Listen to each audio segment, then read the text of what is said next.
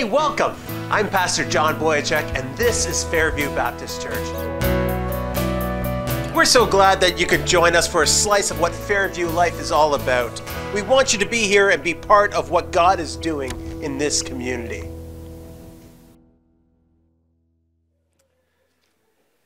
Well, I was at my mother-in-law's this weekend, and I'm usually quite amazed when I'm there.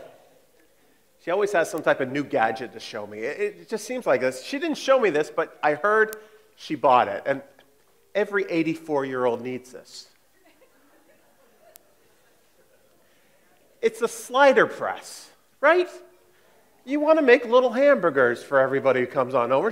She felt she needed to get one of these things, and why? I don't even have one, but think about going to see my mother-in-law. She's not a hoarder. Okay, she's not. But she loves new gadgets. And she has things like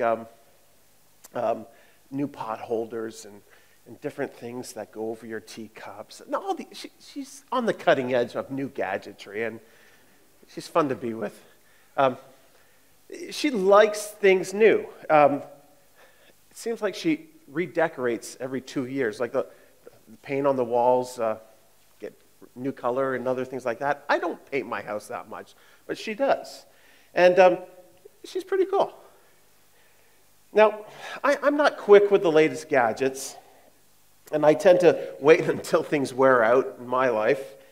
I do appreciate good craftsmanship, though, and I'm amazed at times at what the older craftsmen used to do, build watches and things like that, or carve and make special ornate things by hand. We've lost that as we make things mass production in our new modern age. But you know what? So much of the new is better. I don't think any of us want the same phone technology that we had back in the 1970s and the same phone plan that were back then. I don't miss going to the phone booth to call home. I like to have a cell phone. I like that new technology. I'm glad. I don't miss the old cameras. You remember the old cameras? Hold still, okay? And then you have to go get it developed. And when you look at your film, you realize that you jiggled the camera too much and everything's just blurry, or everybody's eyes are shut, and you have to wait like weeks before you get your film back. I don't miss that.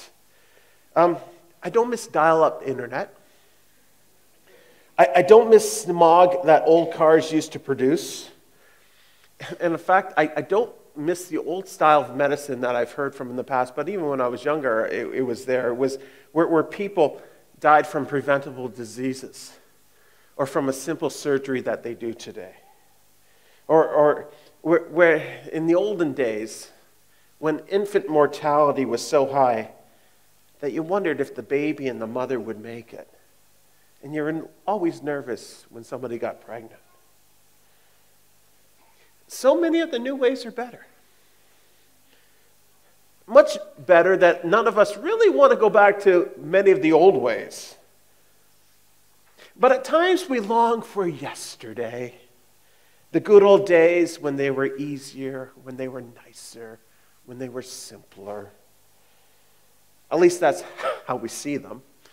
Many of us were younger those days, and we really didn't have much of a care in the world, so we didn't really have many worries in the world, and everything was carefree and fun. We were really blinded to the bad things of life. The old way, the new way. We've been doing this series in the book of Ephesians called Hope, Riches, and Power. The Apostle Paul is writing to the church that's in Ephesus. It's a church that's struggling really to move forward in a very difficult place. And we looked at the first chapter of chapter 1 where he gives great truths of what Christ has done and who Christ is and what Christ is doing in their lives. And today we pick up on chapter 2 where he looks back to their old ways of living and reminds them that there's so much of a better way to live. I think all of us, if we're truly honest, we wonder at times if this Christian life's really worth it. Is this Christian life really worth it? We look at many people around the world who are carefree and enjoying life and living the dream. And we could also look at our past and say, it was easier back then. It was easier back then, when everything was carefree. And we need a reality check sometimes. When we start thinking about giving up, when we start thinking about taking another path other than following after Christ. And those are two pulls we live with. We have a pull from the past that kind of wants us to take us back to the old way, and we have a pull to something else. And so this morning, I'm going to talk about the two pulls we live with. The two pulls we live with, and it's found in Ephesians chapter 2, 1 through 7. Follow along as I read this. As for you, you were dead in your transgressions and sin, in which you used to live when you followed the ways of this world, the ruler of the kingdom of the air, the spirit who is now at work in those who are disobedient. All of us also lived among them at one time, gratifying the cravings of our flesh and following its desires and thoughts. Like the rest, we were by nature deserving of wrath. But because of his great love for us, God, who is rich in mercy, made us alive with Christ, even when we were dead in transgressions. It is by grace you have been saved. And God raised us up with Christ and seated us with him in the heavenly realms in Christ Jesus, in order that in the coming ages he might show the incomparably riches of his grace expressed in the kindness to us in Christ Jesus. This is God's word. May he be forever praised. Let's pray, shall we? Lord, as we look into this now, as we reflect on your word, may we get a better glimpse of you. May we see what you want us to see, not just see it, but also put into practice today, Lord. So guide our thoughts, guide our time together. Transform us by your word. In Jesus' name, amen. So he talks about the pull to the past. You and I are quick to believe lies. Just look at those people. Look at those people. Not even a care in the world. They're the perfect family, right? It's the perfect picture. And now take a look at these people and the fun that they're having, on Facebook, on Instagram, right? Take a look what they're doing right now. Maybe I'd rather be there than here. Maybe I'd rather be there than teaching Sunday school right now. And we think about those things. We're not like them. We're not like those pictures. And they seem like they don't have a care in the world. And some people don't have a care in the world. I met those people who do not have a care in the world. Have you met those people? They also have no sense of responsibility. If there's a problem, it's not their fault. My spouse is the problem, or the teacher is the problem, or my boss is the problem, or the police, they're the problem. Not me, I have no problems. We meet those people. Not a care in the world. But they don't have a healthy relationship with anybody else either. We play those games. The other side looks so much better.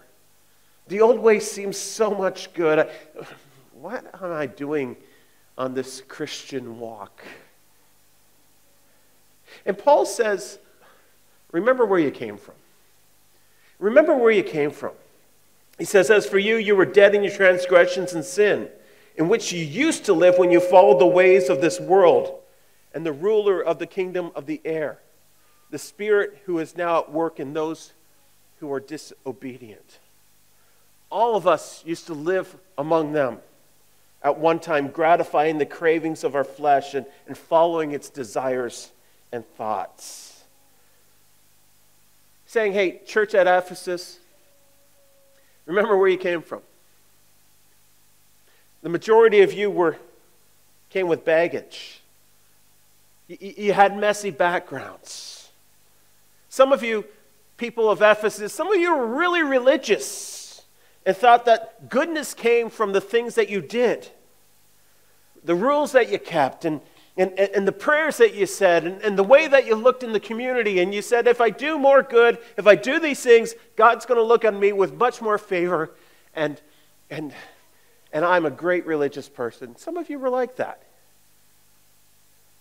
Some of the people were from a broken background where they had unhealthy relationships with many lovers. They didn't know what true relationships were all about. Taking advantage of other people was their lifestyle.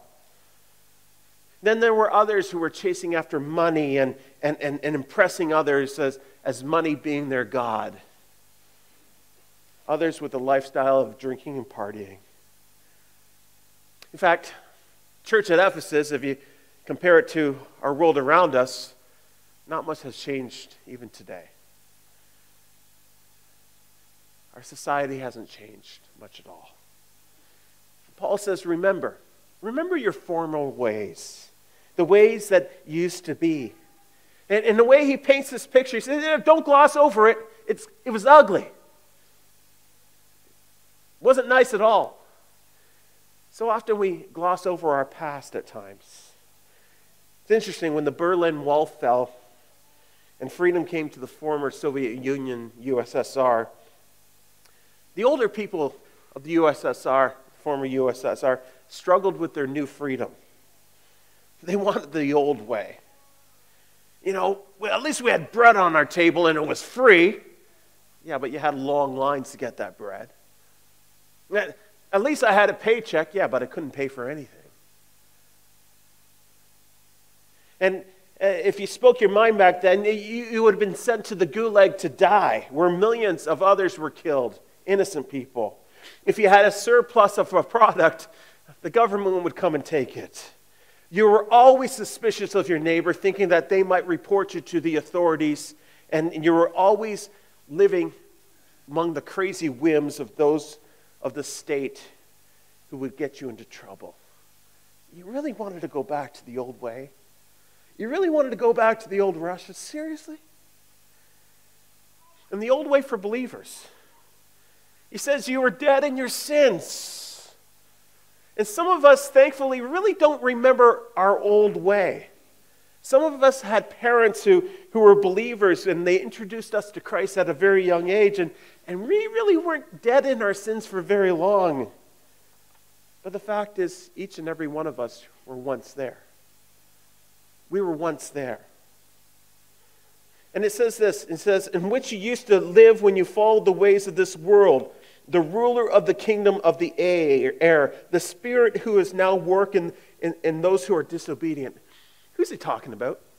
He's talking about Satan, and he's talking about Satan and his demons. You used to follow after Satan and his demons. You used to follow the ruler of the air, the ruler of this world, the ruler of this age, Satan. No, I didn't. Yeah. If you're not following God, you're following after the things of Satan. It's one or the other. He says, you were. Don't sugarcoat it. And he goes on. He says, all of us also lived among them at one time, gratifying the cravings of our flesh and following its desires and thoughts. He mentions three things that we get prone to fall back into. Three things that really keep us from God. And the three things are this: the world. The world, the lure of the world keeps us from God. It says, in which you used to live when you followed the ways of this world. And we can easily get sidetracked by the ways of this world, the parties of this world, the money of this world, a job, friendships of this world. Good things that can steal our heart away from the things of God. The good things that God has given to us, but sometimes they twist it and drag us away from the things of God. And then we're talked about Satan and his demons. In fact, some of you today were distracted by Satan and his demons. No, I wasn't. Yeah, you were. Maybe just before you came to church, you and your wife had a little fight over something that was so stupid. And you're thinking, why did I ever fight over that silly thing this morning? Well, probably because Satan put it there just for you guys to argue. Or you and your child. Or maybe your boss called you this morning and said, this wasn't done, and it's distracted you and saying, should I go to church or should I not go to church? Should I do this? And he's just subtle. He distracts. He said, no, you don't need to go here today. Satan and his demons, they're at work. And the third thing is our sinful desires, the lure of our own desires, gratifying the cravings of our flesh and following its desires and thoughts. We can get addicted and sidetracked to things that draw us into a pit, like alcohol or drugs or going after pornography or wasting money on gambling or giving into desires that God does not want us to give into. We can go after sex outside of marriage. When God says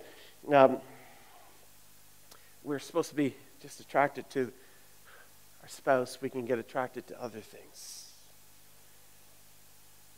Lying can be natural. Stealing can be natural. Taking illegal drugs can seem to be natural, but the Bible says, no, those things don't go there. Don't go there. They'll trap us. The lure of our own desires. Paul says that's what many of you were like. Living carefree, going after worldliness because of the devil's schemes, and going after our own desires. And because of those things, because of us going out of the boundaries that God said, this is the way to play the game of life, and God being the divine referee said, hey, you've gone out of the boundaries, you deserve to be out of the game. That divine referee should have ejected us out of the game. And then in verse 4, this 3-letter word comes up. But.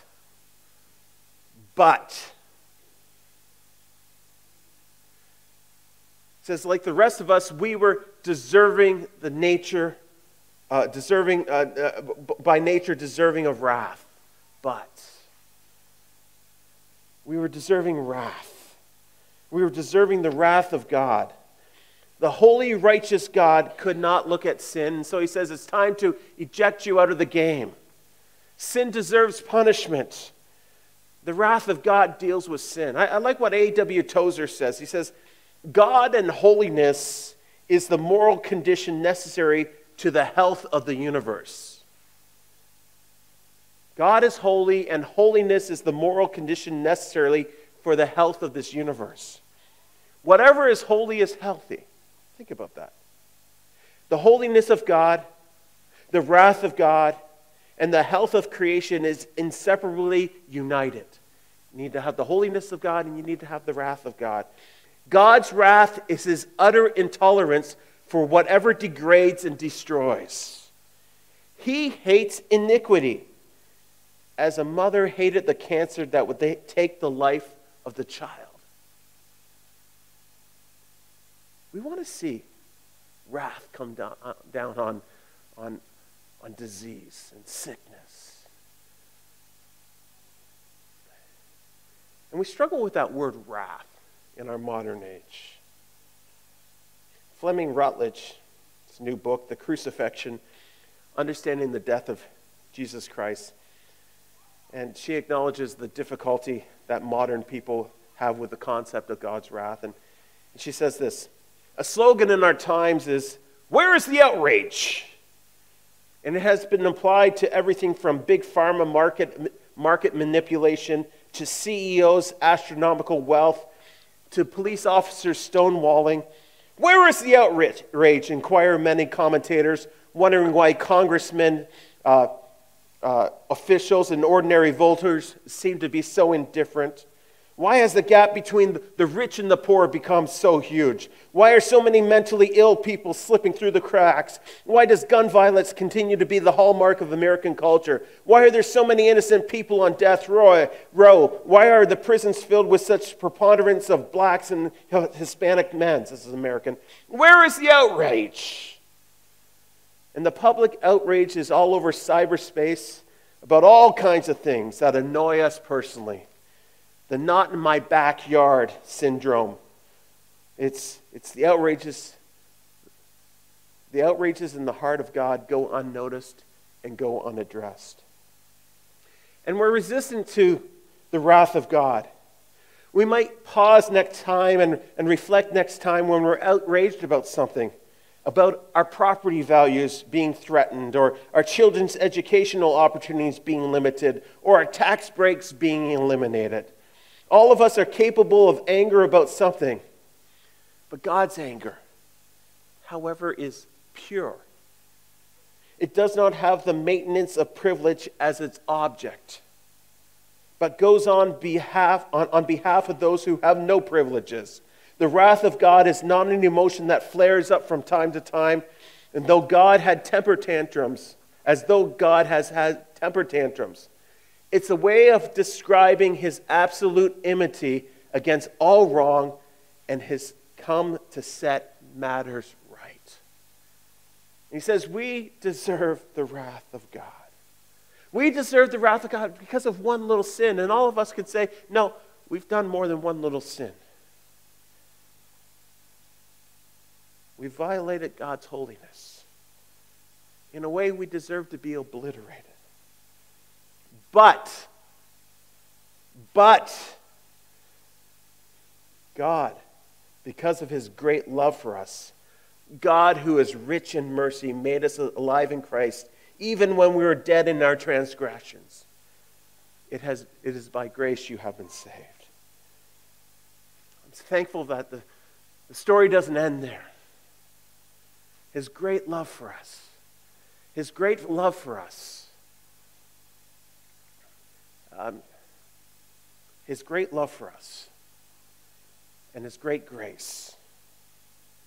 Even when we are dead in our transgressions, think about that. A dead person can't do anything for themselves. You know, defibrillators are really good for restarting a person's heart. And if your heart stops and you have a defibrillator nearby, that's great. But the problem is you can't use that defibrillator on yourself. Someone else has to do it. You're useless on your own. You cannot use that defibrillator when you're dead. Someone else has to use it. The Bible says we were dead in our transgressions. There was nothing we can do, but God's grace came. God's grace came and said, no, I'm going to take you out of that mess. I'm going to give you life. I'm going to forgive you. When we were dead in our transgression, God made us alive in Christ. And on the cross, Christ did that. And we can't do it ourselves. And he paid the price for our sins when he went to the cross and his blood was shed for us. He paid for the penalty for our sins. He took the wrath of God. And he allows forgiveness and cleansing when we couldn't do it on our own. Have you accepted his cleansing and forgiveness in your life? Have you allowed his grace to overwhelm you and free you from that sin and transform you into the person that he wants you to be? Are you his child? Can you say, there was a time when in my life where I repented, I turned from my old ways and decided to follow Jesus, and I received that great gift of salvation, his grace, his mercy. There's this pull to go back, but there's God in his great grace. But there's also a great power and a great plan. And the story goes on, and it says this: he made us alive with Christ, even when we were dead in our transgressions. And it is by grace you have been saved. And God raised us up with Christ and seated him in the heavenly realms in Christ Jesus, in order that the coming ages he might show the incomparably riches of his grace expressed in his kindness to us in Christ Jesus. Last week we talked about how Jesus Christ is seated at the right hand of God. Seated means it's finished. No more work needs to be done. He can rest. His feet are up almost. It's done. There's no other power above him. It's done. It's complete. And when we come to Christ, he seated us with him, beside him. There's no more work that we need to do to get rid of our sin. Now, while we're here on earth, we struggle with these things. We struggle with our past. But Christ says, no, it's done. It's finished. Come on up here. Look at me. I got great power for you. I got a great plan for you. Come, look at me. So often we want to go backwards.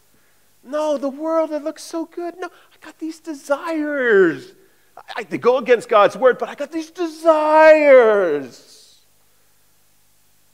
Satan's going, and we get sucked back. We get pulled back into the old way. And Christ says, no, my power is greater. My plan's greater for you. And some of us don't believe that. Some of us don't look at that. Some of us would rather look at the garbage of the past instead of look to God's power and plan for our lives. It's so much greater. You believe it? We need to turn to it. I realize the world sucks us back. Satan wants to make you ineffective. And sinfulness can paralyze us. And Christ's power is greater. It is. We need to turn to him. I must admit, this weekend I've been overwhelmed by funerals. Our former intern, Tim Greaves, his father died, and the funeral was yesterday. Yesterday afternoon, Sally McTavish had her son's funeral was then, and I unfortunately could not attend either one of those services. I already committed to attend another service of a good friend of mine, a childhood friend of mine, down near Sarnia, and so I had to be there. And his name was Steve, and Steve and I went to the same high school together. In fact, we were part of the same youth group, same church. And he was a talented guy, a couple years older than me, talented guy. He just a great voice, he could sing anything. And Steve also had a hilarious personality, just made everybody laugh. He was just that type of guy. And so Steve and I, he lived down the road from me, and we would go to church together. He'd pick me up, and we'd go to church, youth group, other things together. And we did a few things together growing up, but he was a couple years older than me. He ended up marrying a girl in youth group, Heather. I ended up marrying Sandy from another church. And I went off, and I ended up going into ministry and being a pastor up in Exeter. He ended up getting into the landscaping business and became a landscaper and owned his own business. And our ways departed, and I went my way, he went his other way. But whenever we saw each other, we'd say hi type thing. Fast forward it to 2005. I'm at West Park in London. I'm the associate pastor there. And we were looking for a children's ministry director. Steve still attended West Park. He was heavily involved there, both he and his wife. And he was on the leadership team in terms of, he was an elder there. He also served and taught. And he was just that type of guy, just willing to give in, pitch in, do whatever it takes. He had a ministry heart. And so we were looking for this children's ministry director, and Steve was a little bit zany himself. And the leadership team of the church came and tapped him on the shoulder and said, Steve, would you consider going to ministry? And would you consider taking on this ministry position at the church? He had 3 young kids, roughly the same age as my kids. And he said, well, let me think about it, let me pray about it. And he just really sensed the call of God in his life. So he said, yeah, I'll quit my job. I will start seminary, and I will head in this position. I'll do this position.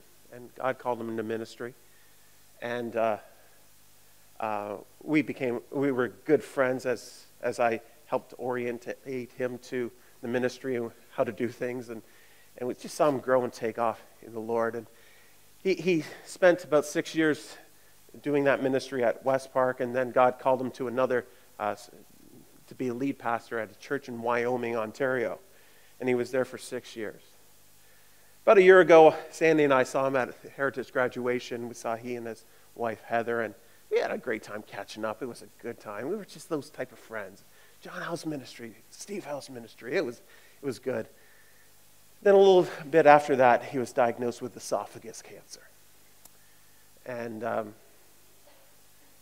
the Lord seemed fit to take him home on February the 14th.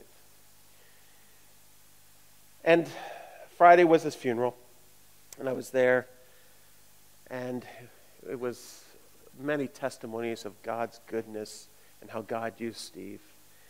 And his kids, same age as my kids roughly, they got up and gave a big tribute to their dad, how Dad showed Jesus to them, how Dad taught the Word of God to them.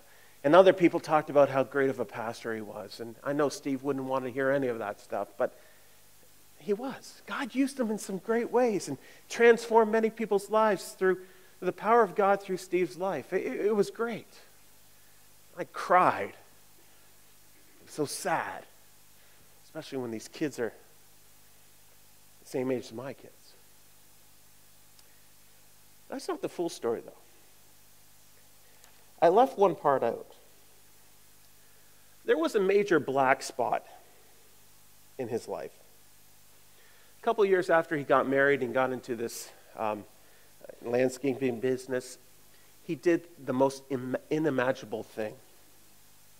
His business was struggling, and it turned out he bid on some jobs that really cost more than he really thought, and he was struggling financially, and he was a little bit proud, and he just didn't feel like asking people for help, and his company was going under. He couldn't pay the bills, so he got desperate. And he decided to go rob a bank. And he'd drive into a small town just outside of London, and he'd pass the teller a note saying, "I have a weapon. Give me all your money." And he'd walk out of the bank. Wouldn't catch him.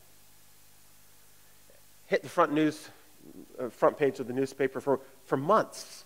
And this guy would go in and he'd rob banks, and he'd come out and nobody would catch him.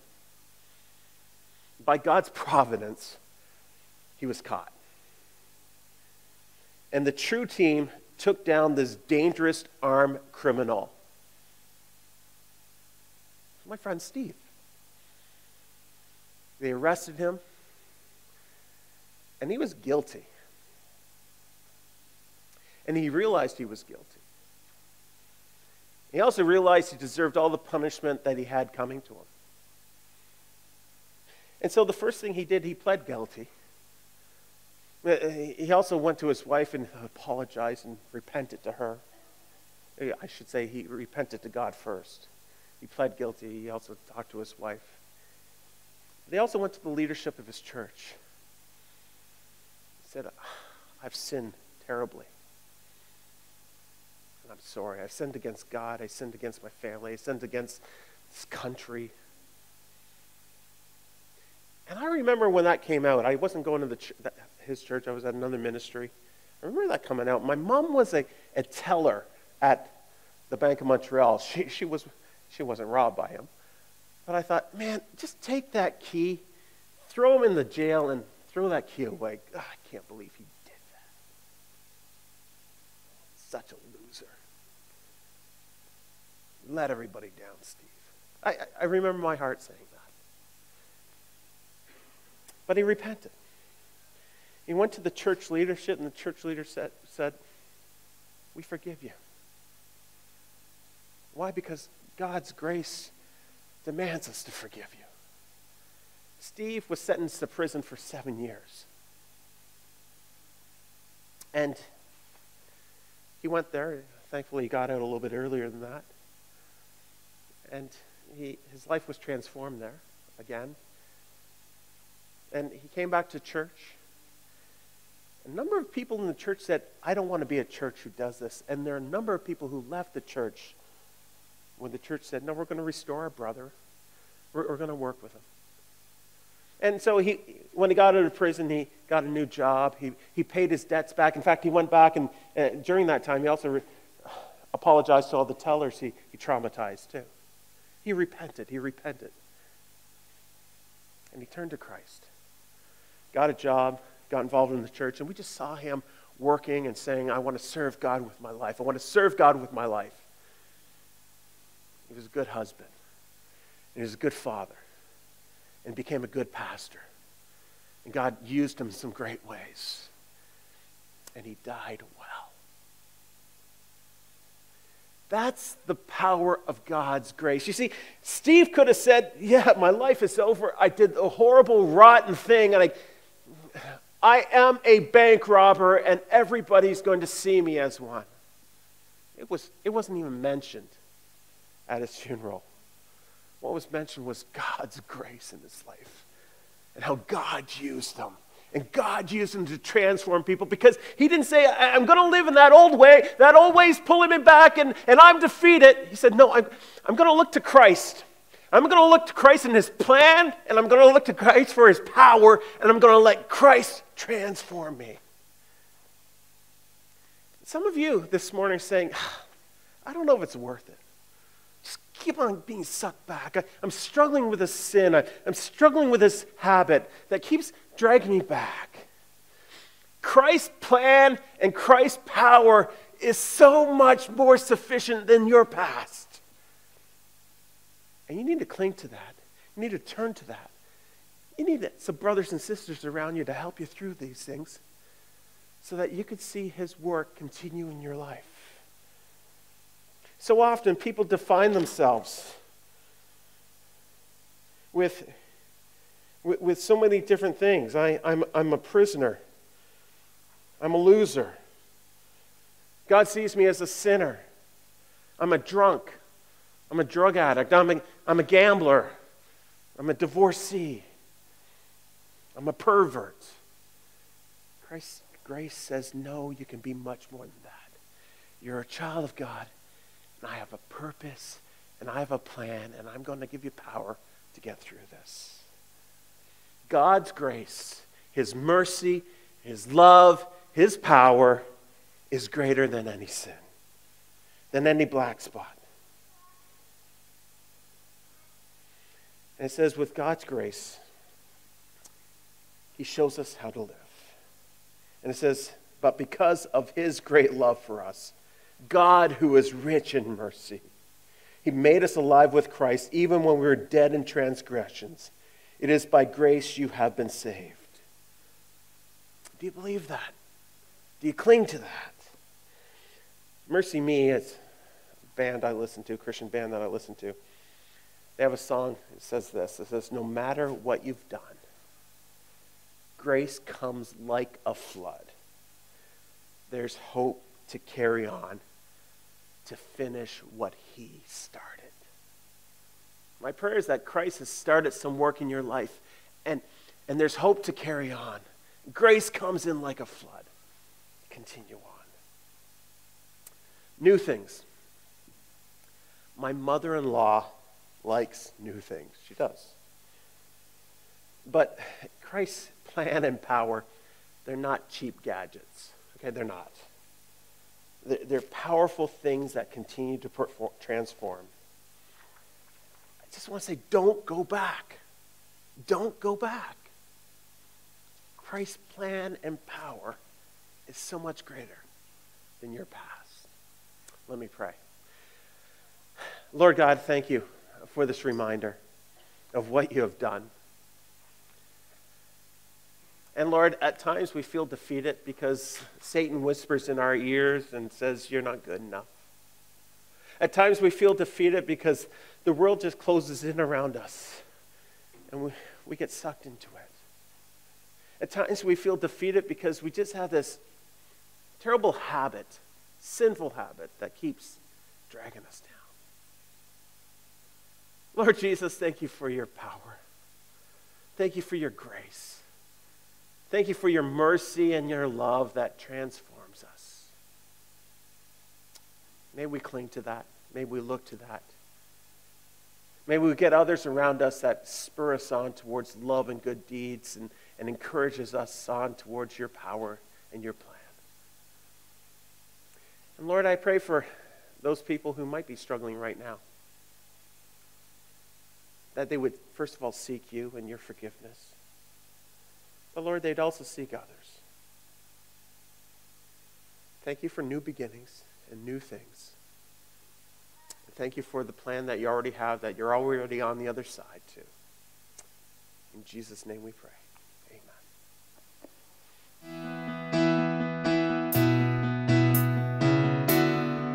Hey, you know what? We are a community that loves Jesus, and we want you to be part of this. Feel free to give us a call or even drop us an email. We'd love to hear from you.